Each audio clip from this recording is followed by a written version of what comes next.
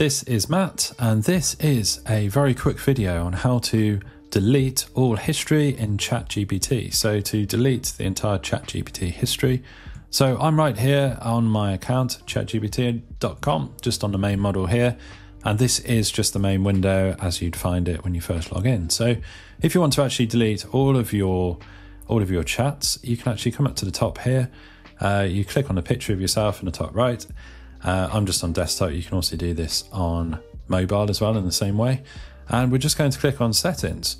And the main default settings for general appears here. And this is the main settings that we actually want, just general. Don't need to click on any of these. We've actually, if you scan all the way down near to the bottom, you've got log out right at the bottom. We've got this option here for delete all chats.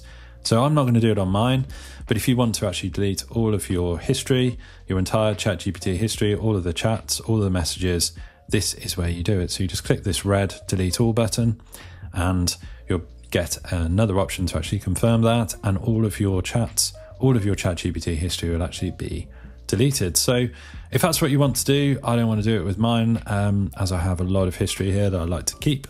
But if you actually want to delete all of your ChatGPT history, that's how you do it. Just click the delete all button, the big red button there, and all of your chats will be gone.